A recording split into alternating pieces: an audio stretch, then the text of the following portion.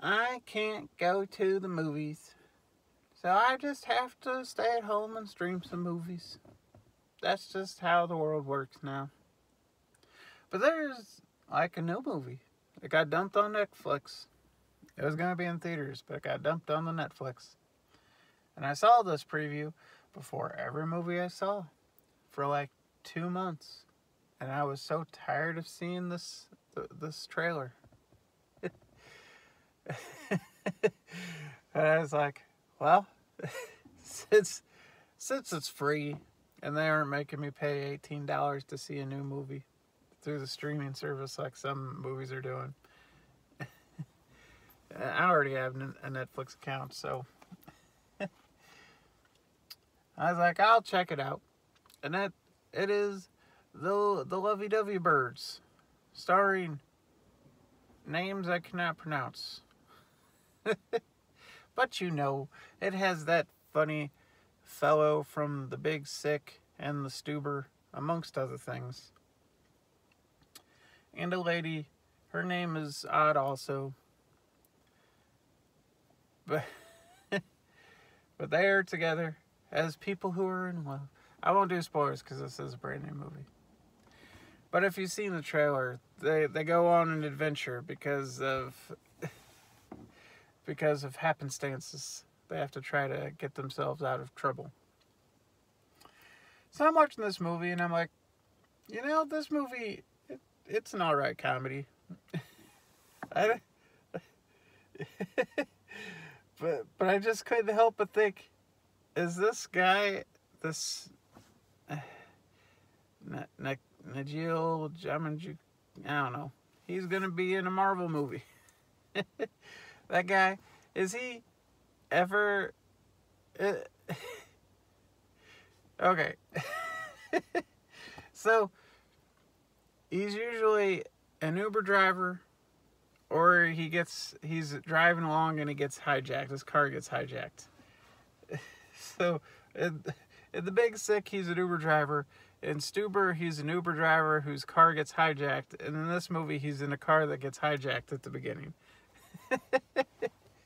It's like, how is this going to happen in the Marvel movie? He's got a good run going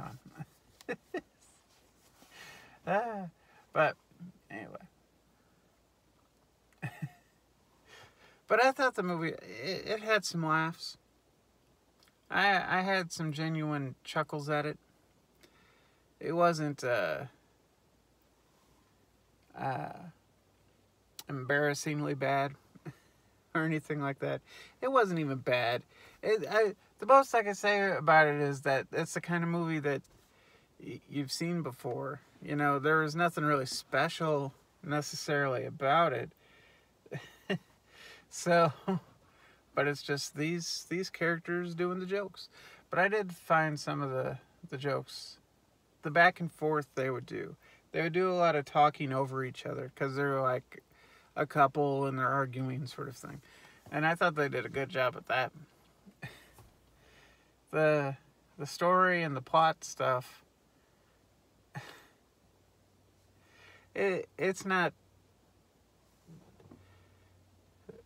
very well fleshed out, but it doesn't really need to be, I guess, because it isn't like a spy movie. If they're trying to be like a serious spy movie, and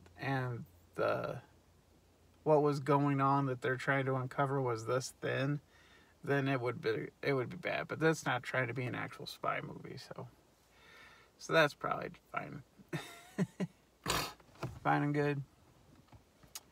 So I thought he did great. I thought she did great. There's no other real main characters. Everybody else is just there and then they're gone.